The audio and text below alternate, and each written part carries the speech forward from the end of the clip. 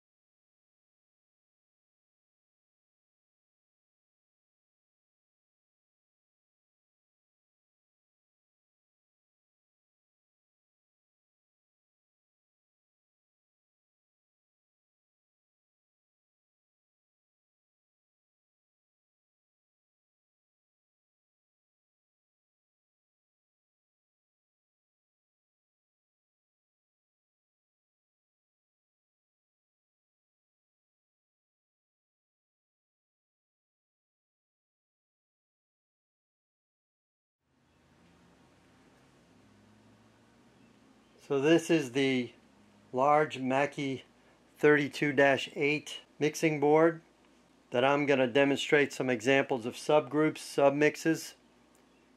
I'm going to use these last channels here. And these are the subgroups. There's 8 subgroups.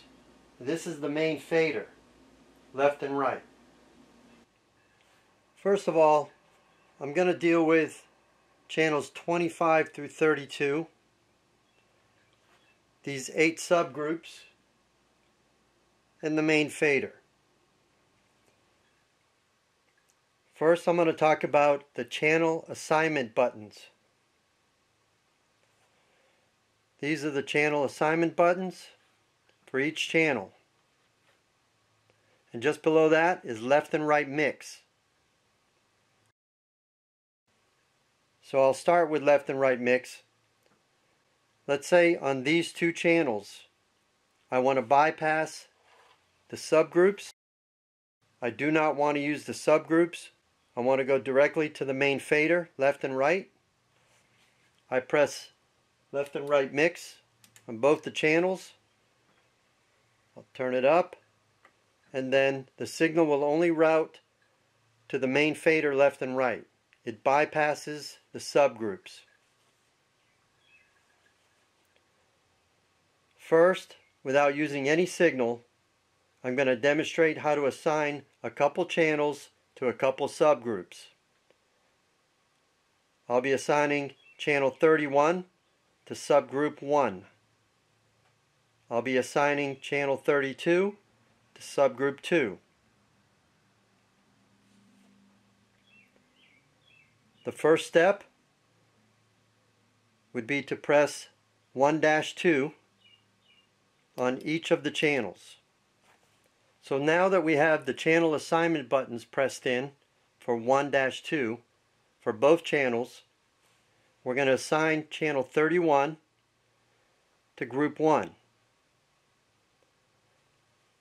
All you do is take the pan control, pan it all the way to the left. To assign channel 32 to group 2, all you do is pan all the way to the right. So now we have channel 31 panned all the way to the left, going to group 1, and we have channel 32 panned all the way to the right, going to group 2. Let's see what it looks like with some signal. Alright, I powered up the board. I'm going to turn on the CD player. First thing I'm going to do, I'm going to turn up channel 31 and 32 to unity.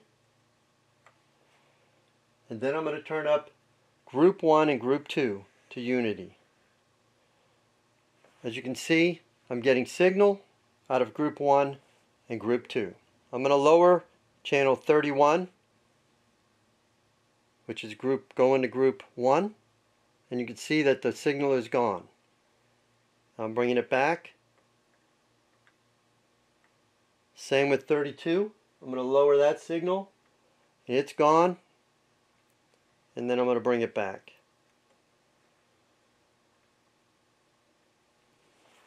So now the next step is assigning group 1 and 2 to the main fader. See, nothing's coming out.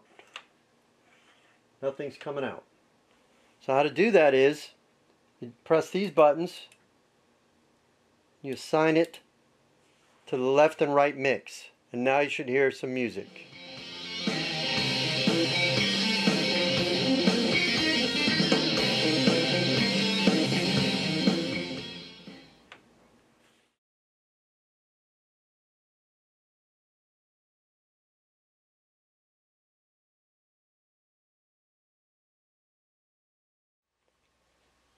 Now I'm going to demonstrate an example of how I would use this if I was in a band.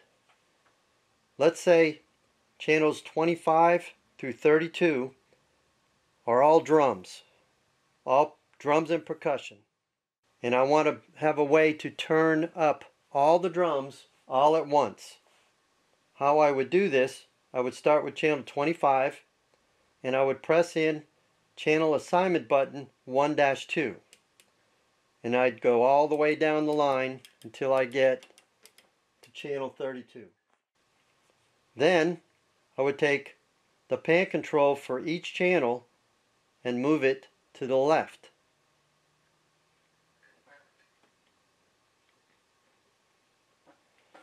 This assigns all the drums to group 1. So now that I have everything assigned to group 1, and everything's turned up, if I need all these drums and percussion to come down a little bit or go up a little bit, all I have to use is this one fader on group 1.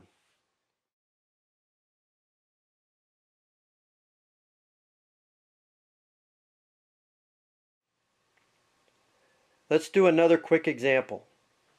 Let's say I have 4 vocalists. They're in channels 29 through 32.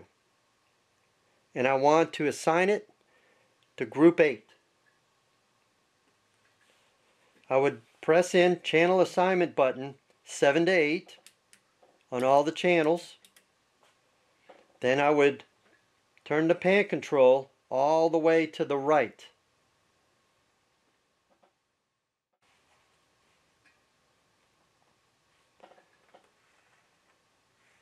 Then after I have my mix going on here, and I like this mix,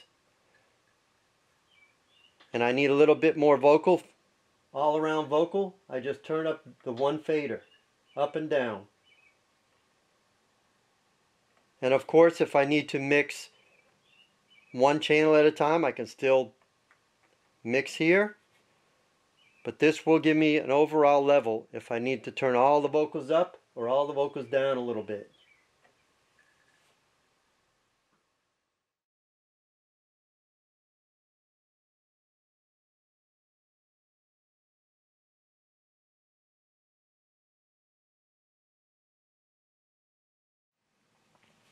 Another quick note about channel assignment buttons. As you can see here, there's only 4 buttons. 1-2, 3-4, 5-6, 7-8. All the odd numbers are panned to the left.